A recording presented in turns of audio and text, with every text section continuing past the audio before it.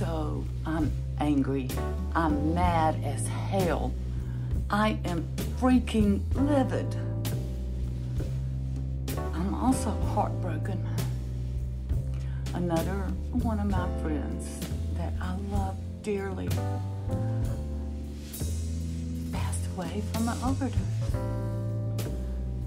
That's 3 very close, dear friends of mine that I have lost to this ugly, horrible disease in the past 2 years.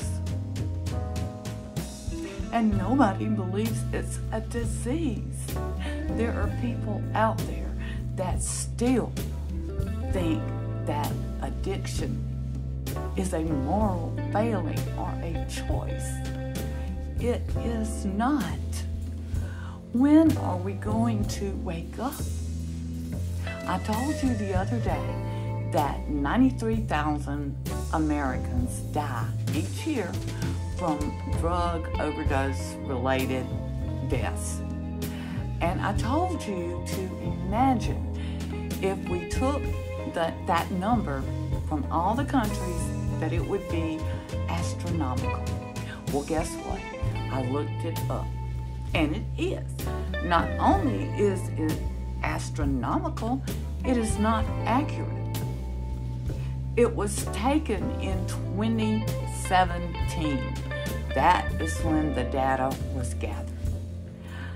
We all know the numbers have skyrocketed since 2017 with the outbreak of COVID.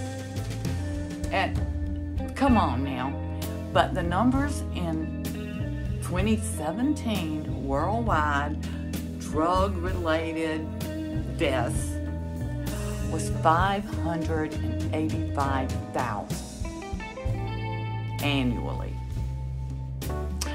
Not only is it not accurate because of the time that it was taken, a lot of the countries do not report drug-related deaths. They don't have the resources to accurately report the data. Wake up. Drug addiction is a disease. It does not discriminate. It does not care how old you are. My friend died one day before her 55th birthday.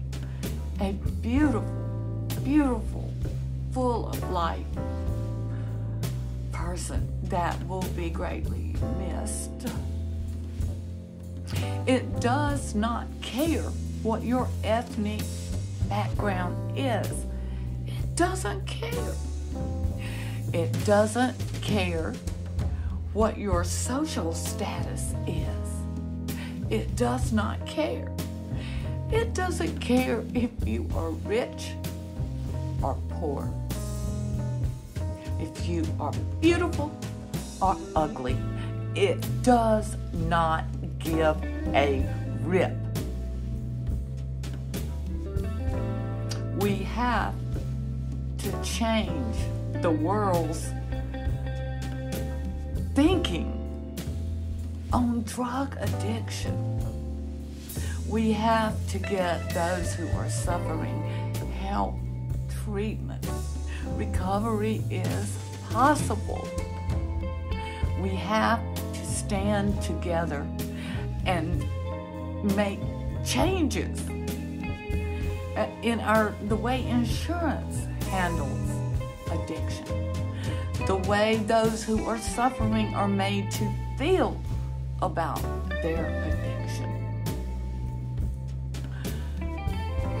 Please support me by liking my videos and subscribing to my channel.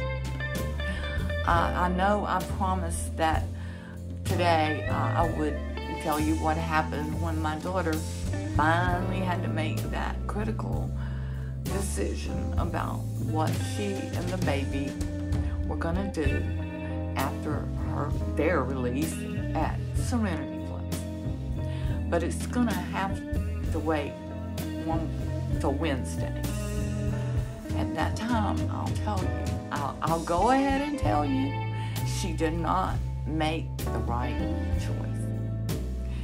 And when you hear what happened, it's just another horror story right out of the chronicles of drug addiction.